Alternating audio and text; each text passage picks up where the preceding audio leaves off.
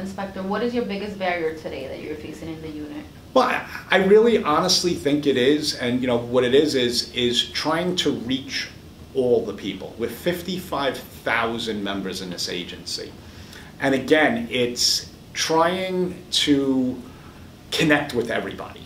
And that's why we tried so many different things. It's not one thing. One program is not going to solve this crisis at all.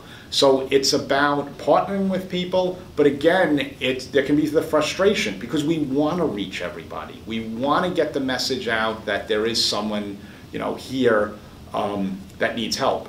And we know that because like when, the phone rings every day and someone is in crisis, and what concerns me is how do we reach that person? Because there are people suffering in darkness, and we try to think of every way possible to reach those people because we're so big, we're 55,000 people. And again, we're so busy, we're running around, answering jobs, our civilian employees and all these different assignments, and they're stressful assignments.